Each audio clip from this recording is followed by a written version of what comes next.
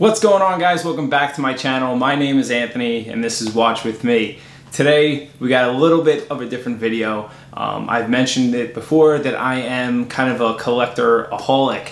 I have that gene in me where no matter what I get into, I want more of it. So this video is going to be more so on my cigars and a little bit on my scotches and whiskeys. I hope you enjoy it. Before we get into that video, today's wristwatch check, I am wearing my Rolex Sub. This is a go-to of mine. It's honestly, the more I think about it, it's the perfect watch. It's super comfortable, it's the perfect size, and it literally goes with everything. Today I'm just wearing a black tee and shorts, and it just works well with it. I also wear it with a suit, so that's why I love it so much. Obviously, if you can't splurge for a Rolex, there is an unbelievable amount of really cool dive watches ranging from $100 obviously all the way up to $20, $40, $50,000.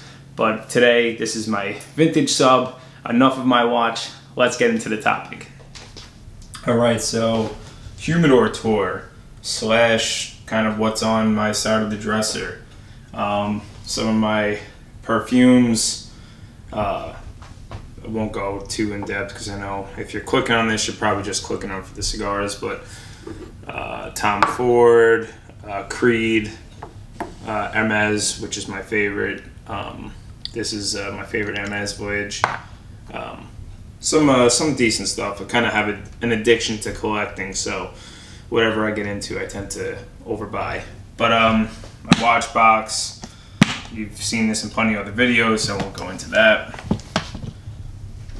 And then everywhere I go, I collect matches. So you know, I don't really use these to light my cigars. I have a torch lighter, but I just think it's kind of cool. And when I do have a bigger place, it'll be nice to kind of display in my man cave. So this is my humidor. This is technically supposed to, I think, fit 150 cigars or more. That is extremely generous because this holds far less, and you're about to see why. So I will go ahead and say that I am not a cigar aficionado. I do enjoy a cigar with a nice glass of scotch or bourbon, so I'm not gonna explain, you know, the notes that I get on each cigar or something like that. Just more or less what I have, what I enjoy smoking. So this is quite a bit off. I've tried calibrating it a few times. It's definitely not 75% humidity. I have another hydrometer in here that says it's around 70. But so these are some of my singles I have up here. More of my premium stuff. This I was just given the other day. I'll let it sit in here for a little bit. Some of my Opus X have actually been in here for a few years now. You know, I mean, they're expensive, but for some reason I just find myself just waiting for a special occasion to smoke it, and I never find something quite as important enough to light it up, which is, I know it's kind of silly because they're meant to be smoked, so maybe I'll smoke one soon. But the Lost City, some more Opus X. So these I've been smoking quite a bit. I've been buying the 5-packs on Cigar Bid. This is the H. Upmann. It's more of a medium body to full body. I've really been enjoying them, definitely because I'm more of a, you know, a novice smoker. I only smoke a few a week. I do have to not baby it, but definitely can't smoke it fast. It gets me a little lightheaded. But after a nice full meal and a glass of scotch, I've really been enjoying these quite a bit. I know I've heard the Cubans of the H. Upmann are unbelievable.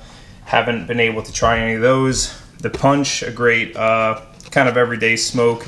Again, I keep going through these 5-packs. I might go ahead and just buy a box because I've been enjoying them. Now, one of my biggest complaints about this humidor is I've been enjoying buying boxes. Now, this cannot hold boxes well, so you can see that I have a box of these right here, and it takes up this whole section right here. I had these for quite a bit. It's not my favorite size. I do prefer a Robusto, but this is a cigar I've really been enjoying. This was a 20-pack. You can see I have around 9 left. But it's a good smoke.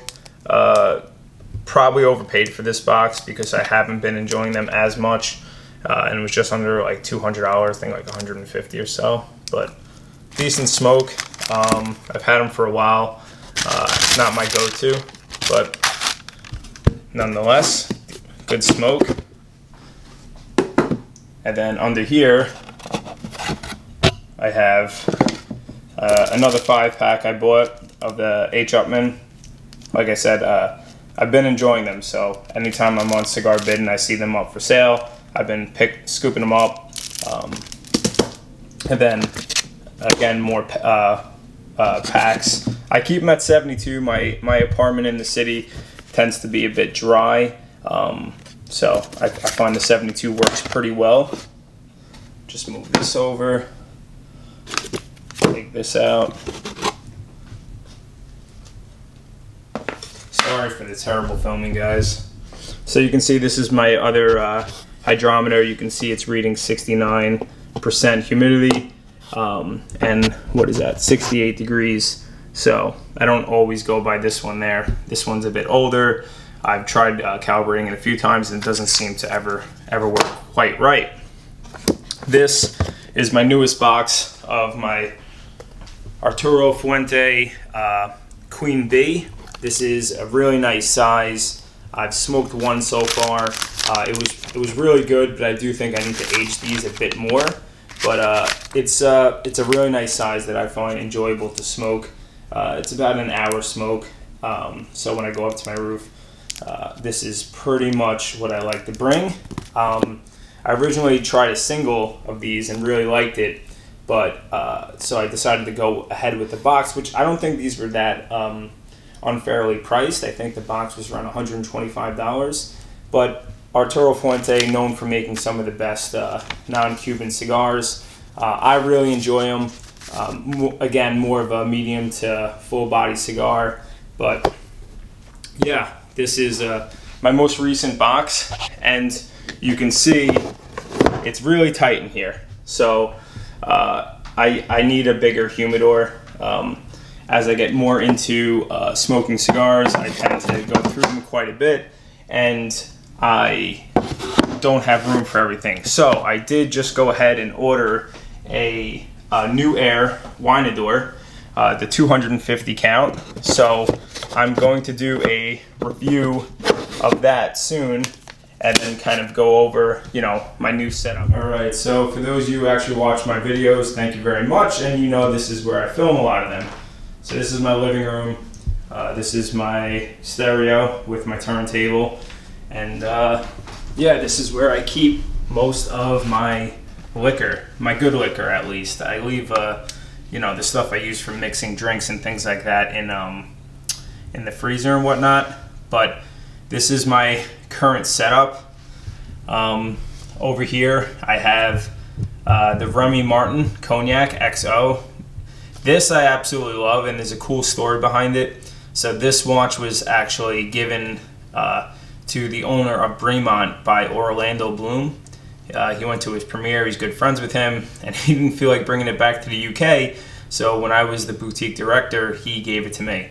So kind of degrees of separation, if you will. But yeah, it's a nice after dinner cognac. It's around $200 for the bottle, maybe a little bit less. Again, I've heard people say cognac pairs extremely well with a cigar, and I happen to agree.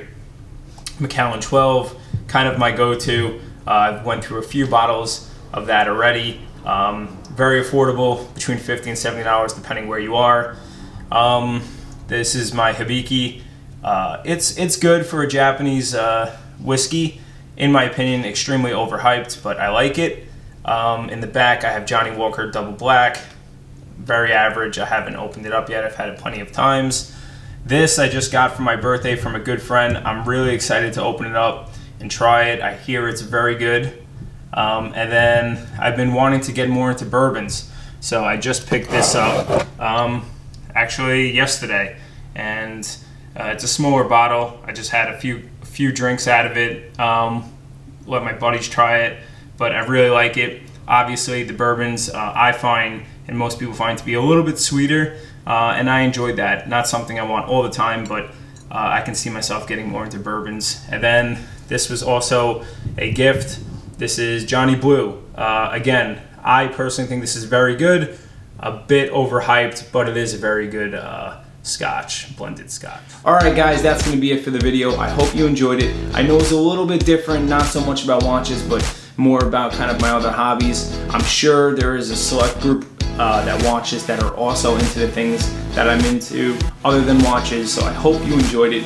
If you did enjoy it, please give me a like. It lets me know that you're enjoying the content, and leave a comment down below. What are some of your favorite sticks that you like to smoke, and what drinks do you pair it with?